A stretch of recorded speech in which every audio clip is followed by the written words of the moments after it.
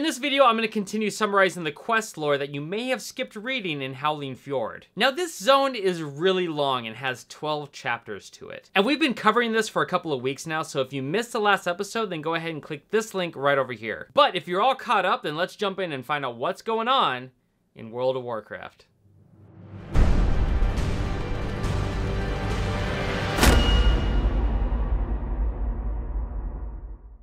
Since things are done with Scalawag Point, it's now time to focus on the Tuskar situation at Kamagua. So your next quest is to help them make more weapons. And that starts by gathering the Chimera horns, which are located in the snowy parts of this island. So you make your way out of Kamagua and head to the top of the mountains. And when you get there, you kill chimeras until 3 of their horns drop. Then you make your way back to the village and report with Elder Atuik. He says that you continue to prove your worth as an ally, and that your actions will not be forgotten. Now Elder Atuik says that the pirates who took over the village of Iskall have completely lost their minds. And if you need a little refresher, this is the village that they came in and started kicking all the people out or killing him, so there's a lot of displaced people coming into Kamagua from there. But yeah, basically the pirates there have started killing their captives. So you need to head over there and kill 8 North Sea Slayers. Plus, Elder Atuik gives you a horn that you can use to summon or call the Tuskar to help you out. Now you run out of the hut and make your way to the village of Iskall. And once you get there, you engage in combat and kill 8 of the crazed pirates. Once this is all done and you've made a complete bloodbath of the whole place,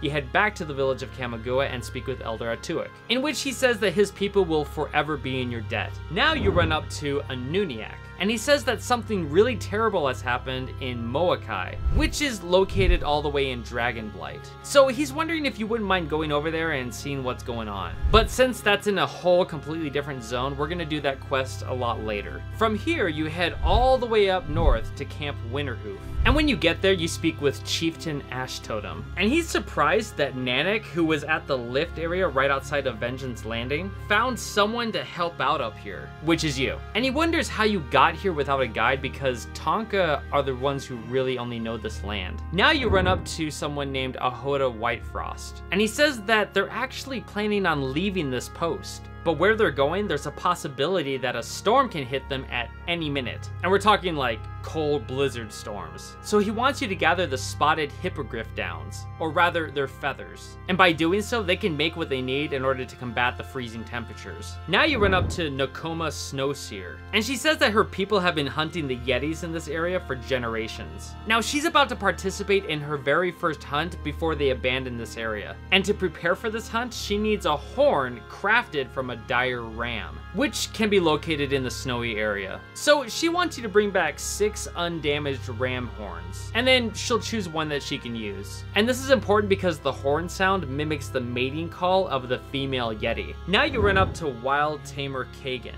and he says that in order to survive here, you need to challenge the elements head on. He also mentions that before his people can leave this post, they must cull the elementals one last time. So he wants you to kill 8 mountain elementals, either being howling cyclones or ice shard elementals. Now you leave the post and head to the area with the hippogriff downs and the rams. Once you get there, you collect the feathers as well as the horns from the rams themselves. Then you show up to where the elementals are and kill 8 of them. Once that's done, you head out and make your way back to Camp Winterhoof. When you arrive and speak with Wind Tamer Kagan, he says that the influence of the elementals has receded, and that buys them some time to wrap up a few things before they leave here. Now speaking with Nakoma, she says that she'll pick out the best horn that you brought back for the hunt. And with the rest of the horns that aren't going to be used, she's going to give them to the craftsmen so they can work on their carvings. So she crafts the horn and whatnot, but now she wants to test it and she's looking for your help to do so. So yeah, Nakoma needs to test out this horn before she can put it into use. So she hands it to you and says that Ahoda tests his at the waterfall to the northeast. And now she wants you to head out there and see if you can attract a female Yeti by using the horn. Nakoma also talks about these things called frost nymphs and how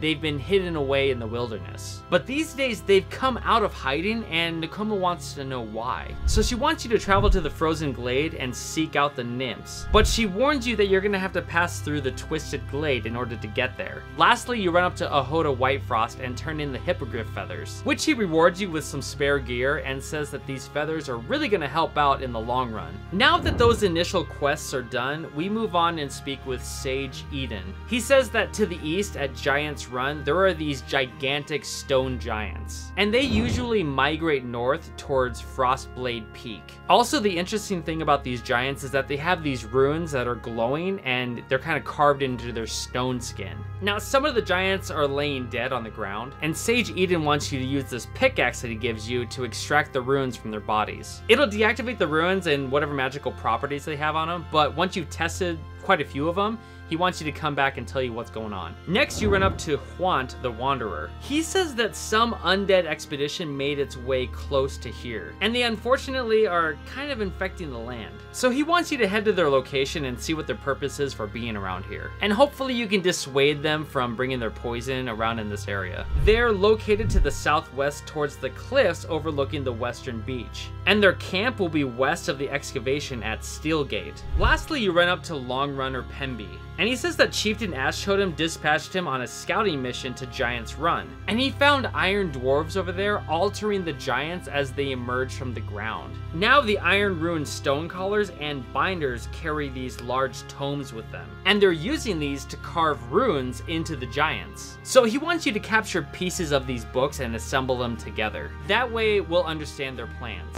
Before we continue, I just want to mention that if you're enjoying this content, then make sure to subscribe to the channel and also hit that bell icon for notifications, and give it a thumbs up because it does help out in the long run. And if you feel like getting deeper in this community, I stream right here on YouTube every Monday, Tuesday, and Thursday, so come and check it out. Usually it's during the daytime. I don't just play WoW, I actually gather all this information during the stream, and we talk about WoW lore and just other stuff, and then usually Thursdays I'll play WoW and keep on working on that Lore Master achievement, which is going to take a very, very long time to get. And lastly, if you really, really want to support the channel, then consider signing up for the membership. We like to call it the Order of Lore Masters, and you do get your own grimoire, and it levels up as long as you stay within the membership itself. If you have any questions, then go ahead and check out the link down below, and don't forget to check out my social media, and specifically my Discord channel, where we're all kind of talking about a bunch of stuff and having a good time. Okay, let's get back to the video. Now you make your way out of here, and first head to Giants Run. Once you get there, you kill dwarves until you have all the pages for the book. Then you deal with the giants and mine out their runes out of their chests using the pickaxe. Once that's done, you make your way towards the frozen glade. And when you arrive, you speak with Luriel. And she says that they've watched the Tonka try to look for them in the past, but it's forbidden by the nymph queen to interact with anybody else. The only reason that you're seeing them now is because the land has become unsettled, and many of her sisters are unfortunately in danger. Luriel says that the ice elementals surrounding the glades used to be their companions, but now something has made them turn on the frost nymphs. This is the reason that they've come out of hiding, and she was hoping that you could help them by gathering the cores of the elementals, in hopes that the nymphs will be able to restore them back to what they were before. And specifically, she wants you to bring back 15 of the icy cores. So you head out and gather the 15 cores, and once you have those, you report back to Luriel. And she takes the cores, and when she does, she sadly tells them that she promises that she'll do everything she can to restore them back to their original form one day. Now Luriel says that there's another glade, and the nymphs over there have kind of lost their minds. She even tried to speak with them, and they attacked her. So she wants you to take her pendant and head to the vibrant glade and use it to try and free her sisters there. Also, the scarlet ivy that the nymphs used to tend to have also been affected by whatever drove them mad, and basically they're getting out of control. So before you can take back the vibrant glade, you need to take out a good amount of the ivy. Now you make your way towards the vibrant glade, and when you get there, you kill 8 of the scarlet ivy and use the pendant on 7 of the nymphs to release them from their madness. Once that's done, you head back to the frozen glade and speak with Luriel. She's grateful that there's hope for her sisters, but she's sad that she didn't think about using the pendant before, because maybe she could have saved more of them in the past. As for the scarlet ivy, Luriel says that there was a time when the vibrant glade was a beautiful place, and when they return to it, she's gonna try and make it beautiful again. Now Luriel mentions yet another glade, but this one seems really, really bad. To the west lies the Twisted Glade. Basically, she doesn't know where the creatures came from that made this place so horrible, but she wants to clear it out before the poison there makes the glade completely irredeemable. Also at the Twisted Glade, there used to be a bunch of keepers there that with the sisters tended to the upkeep of the glade. But when everything changed, the sisters died and the keepers stayed alive. Now they seed the land with these poisonous spores that are killing off the greenery. So Luriel wants you to take one of the ice crystals crystals from the ice cores that you gathered earlier, and use it to freeze the spores and stop them from regenerating. Now you head out to the Twisted Glade located northwest of here, and when you get there, you kill the creatures in the area, as well as the spores using the ice crystal to freeze them, so that they don't regenerate anymore. Once that's completed, you head back to the Frozen Glade and speak with L'Oreal. She says that you've done well, and if they had had more allies like you in the past, then maybe they could have preserved some of what they've lost. As for the ice crystals, she's pretty surprised that they worked on the spores, but she's pretty sure that the keepers won't stop just because you destroyed their work once. Now that you've seen the Twisted Glade, L'Oreal wants you to take out the head black-souled keeper, whose name is Witherleaf.